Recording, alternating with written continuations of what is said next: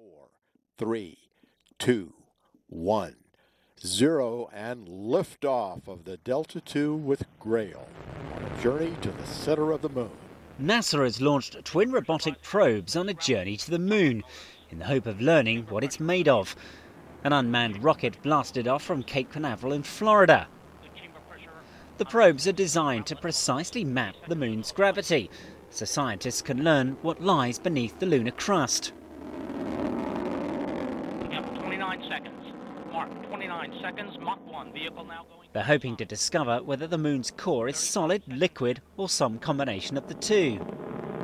38 seconds in. From that, they hope to learn more about how the Earth's natural satellite formed and subsequently evolved. Altitude 3.4 nautical miles, downrange distance 13.4 nautical miles, velocity 1,742 miles per hour. Up on the 1 minute mark. Mark, 1 minute into the flight.